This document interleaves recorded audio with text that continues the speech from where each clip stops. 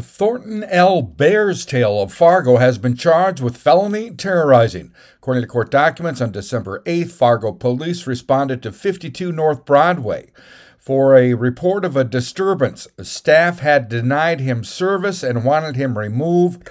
Officers made contact with Bearstail, already known from a previous call for being trespassed from another business for causing a disturbance and touching customers without their permission.